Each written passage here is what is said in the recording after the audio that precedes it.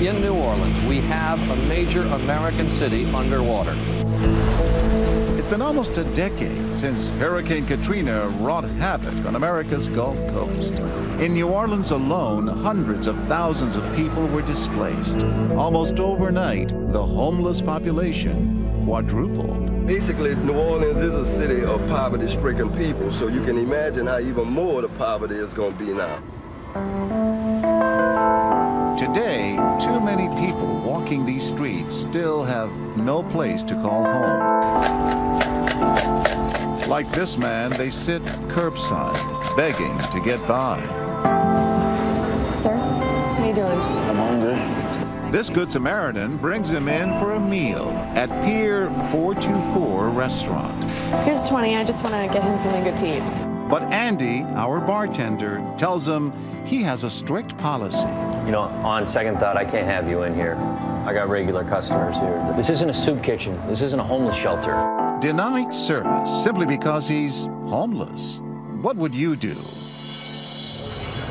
Hey, miss, how you doing? Hi there, I'm well. Great. How are you? Want to grab a seat? I'm good, actually.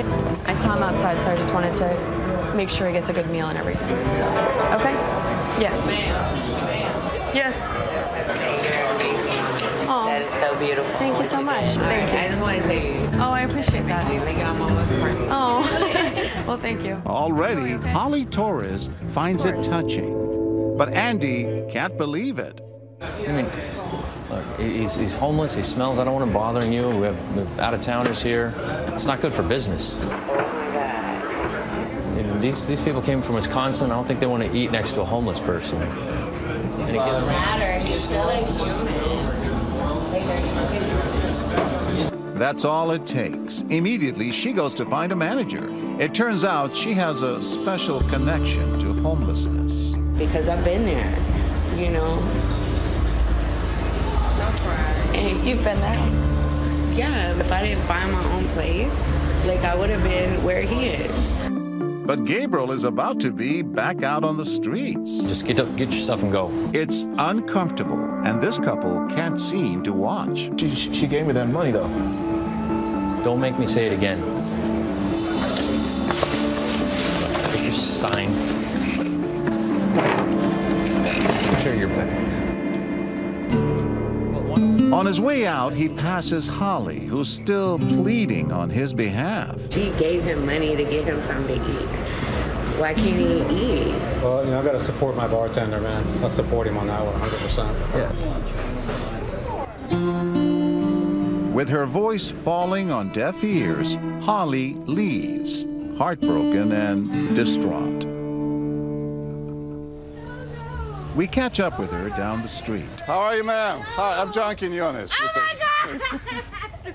I'm sorry we put you through that. You did, Emma. I'm like shaking. You were homeless yourself. In Houston, I was homeless. I slept at Herman Park. You've been on those shoes. Yes. But what about that couple watching it all unfold on the other side of the bar? It put you in an awkward position. It would have been okay, but I was also happy to see someone was standing up for us as a customer. Did you feel it was your role to tell him something? No, I felt it was better to stay out of the whole situation. I felt I should have said something, that it was okay, that it didn't bother me. Well, we did say it was okay. You weren't going to stop him from kicking him out. No. No. That I wouldn't have done.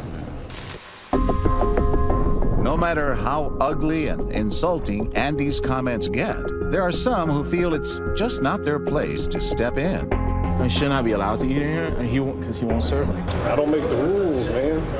What are you saying? I'm not saying anything. I'm saying I don't make the rules on that, you know? I'm really sorry about this. It's all good, dude.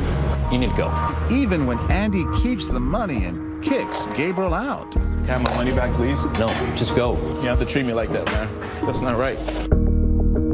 He doesn't say a word. We roll again. Sorry, this doesn't usually happen. Having a homeless guy in here. All good. Makes me a little uncomfortable personally. Uncomfortable? Right away, this man is visibly shaken, angered by Andy's intolerance. Look at him, though. It doesn't matter, man. It's fine. Look, I don't want you bothering these customers. You're pissing me off. He's not like the rest of us. You're not like the rest of us, dude. Well, are you like not human? Or something wrong with you? Like, I want to leave. He tries to kick Gabriel to the curb again. Just relax, man. It's all good. But these two are not about to let that happen. Hey, whatever you want. Order, whatever else. Just take a seat. You do that for me? When Andy turns around, he's now serving a party of 3. Are you kidding me? You want this guy next to you? Yeah, I do. And I don't want you next to me. You want some food again? Yeah, that'd be great.